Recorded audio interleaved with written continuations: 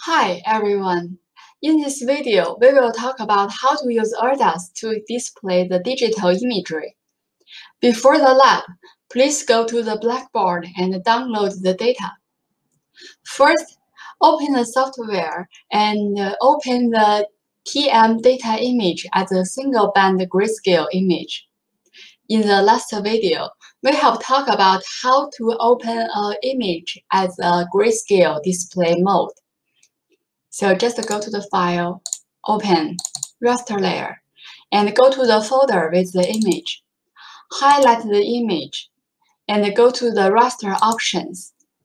And in the display as, choose grayscale, and change the layer as layer 1. Before click OK, please answer the first question. Under layers, how many bands are available? As mentioned before, IRDAS performs an automatic contrast stretch. However, let's take a look at what happens when we do not perform a contrast stretch. So under raster options, click Fit to Frame and click No Stretch. And now click OK. So you should be displaying only band 1. So please go to the question 2. Suppose we have chosen the true color display option and assigned band 1 to all 3 color guns. Apply Fit to Frame and No Stretch. What color would the image be displayed as? So look at this displayed image. This data haven't been contrast stretched. They are raw data. So please answer the question 3. Are all the land cover tabs clearly distinct from the other? And question 4. Which 3 band land cover tabs have a higher spectral reflectance? Now go to the panchromatic and display band 2 to 7 distinctly and examine the lightness change for grounded objects. For example, this is band 2, and band 3, and band 4. Now, redisplay this image.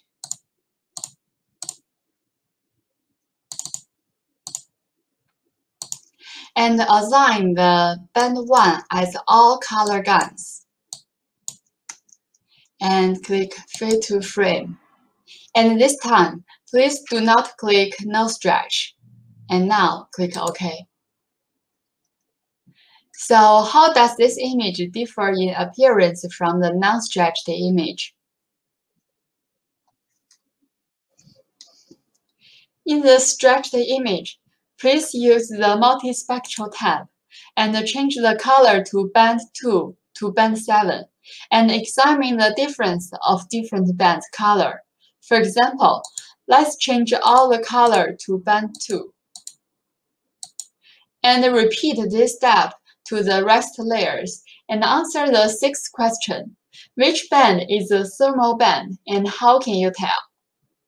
Remember, the bands 1 to 7 of this image match Landsat TM bands 1 to 7.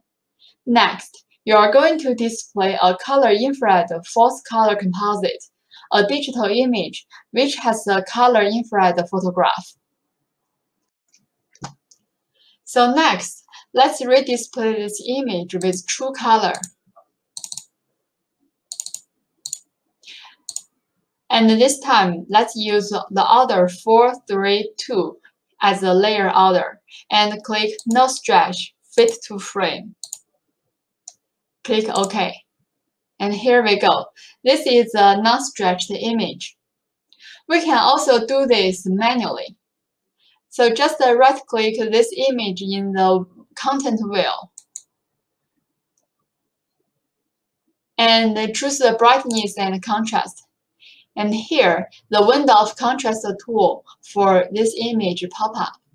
If you want to know more options, please click Help.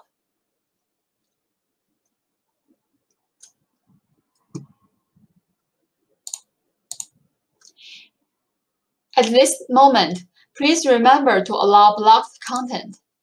And here we go. We have some help information here. And close this window. Please answer the question 8. Top slide bar refers to what? And bottom slide bar refers to what? If we change the brightness to 60 and the contrast to 75, click Apply. How does this change the image? You can also play around the contrast tool a little bit, alter the slide bar value and the contrast bar value. So when you want to go back to the original image, just hit Reset. And here we go. Please make sure you do not hit Save on the contrast tool menu, because this will permanently change the file. So after the exploration, just click Close.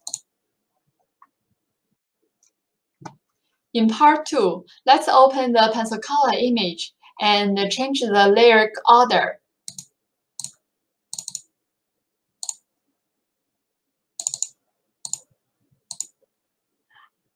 To 543 as a new order of layers and click Fit to Frame. Click OK. And let's redisplay this image as another layer order. 432, that's our new layer order, and click Fit to Frame. Click OK. As we all know that for this dataset, 543 is a color infrared composite, while 432 is the natural color image. So if we want to compare the color difference of these two images, just go to the content view, and on the 2D view, number 1, right-click and change the swap. And on the top, just left-click and hold the cursor and move right and left and examine the color difference of these two images. Please answer the question 10. What color is the vegetation in these two images? So what color are urban and transportation areas in both? And why? And what color is water?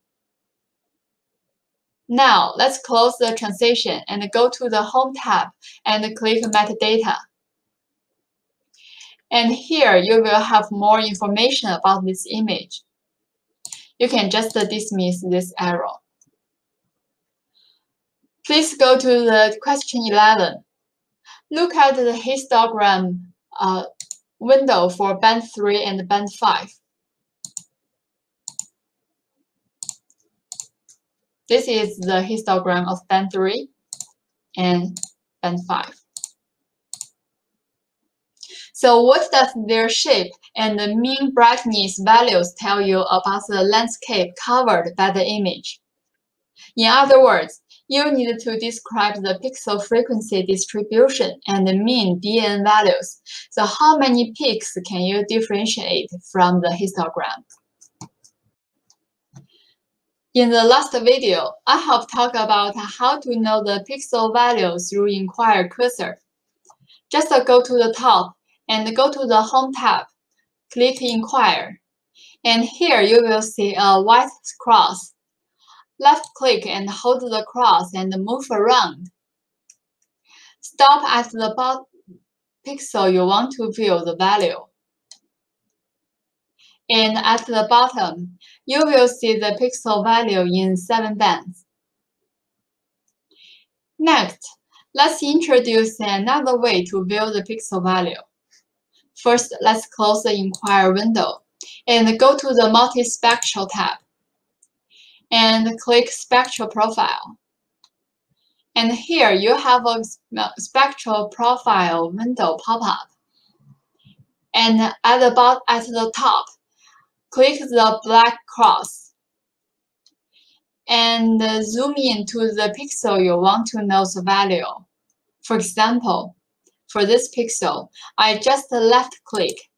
And here, I just give the point for this pixel. And reopen this spectral profile window, and you will see the line chart of the pixel value in 7 bands. If you want to know the specific value of each pixel of the pixel in each band, just go to the top and click View, click Tabular Data, and here in the Profile 1, and you will see the pixel value for each band. For example, for band 1, the pixel value is 40, and for band 7, the pixel value is 40 also. And now click Close. For the question 12, please find the first pixel in the upper left corner of the matrix. In other words, this is the pixel, the most northwest corner of your image, which has a value greater than 0. And please answer the question and fill the table. Based on the 12th question, please answer the next question. Which band has the brightest value in this pixel, and what does this say about the landscape which is represented by the pixel? And using the spectral profile, you can create a plot with profiles for water, urban and vegetation, soil, and roadland cover classes. Now, you can go to the Edit and click the Chart options. In this chart options, you can change the x-axis and the y-axis, the range of these two axes, and just click Apply. Now go back to Edit and click Chart Legend. Here, under the name, you can just double-click and change the name of the profile. For example, I just changed it as the soil and click Apply and click Close.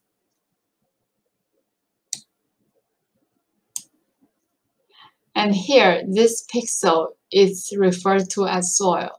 But because I have only 1 point in this image, so there is no legend.